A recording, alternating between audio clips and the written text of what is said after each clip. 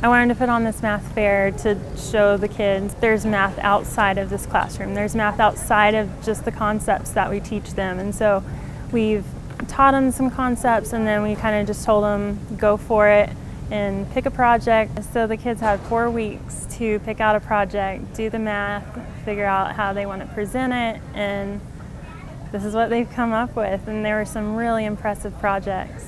I'm Gavin Cooper, and I'm a senior. This is our hydroelectric powered town. We have a reservoir at the bottom there in the middle where it's pumping water up into a water tower, and then the tower distributes through all the pipes underneath the town that fill up the town's pools and drains them at the same time. And it runs all the way back into the center where it powers these motors that are basically being used as generators.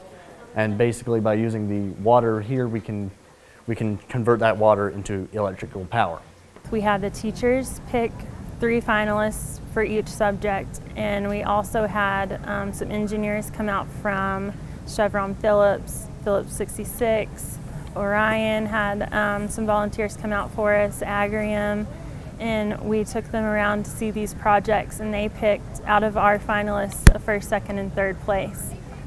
And then we also had the public get involved, and we had an overall fan favorite that the public was able to vote on.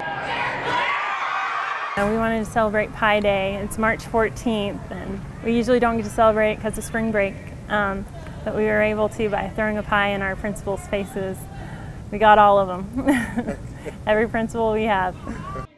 Everyone I've talked to around the community was so excited when they heard what we had going. They really wanted to get involved. We had gift cards from almost every restaurant and fast food place around town.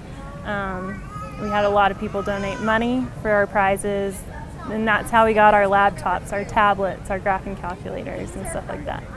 We decided to sponsor this group because we like to see the kids get involved and get that further education. Sometimes when you can get them excited about something, they'll move forward. So that's why we got involved with this group today.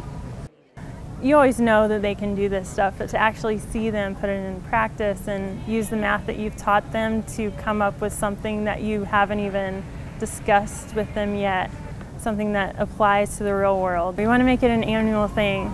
I know the kids loved it. They had to work really hard, but in the end, I think they were really proud of what they come up with.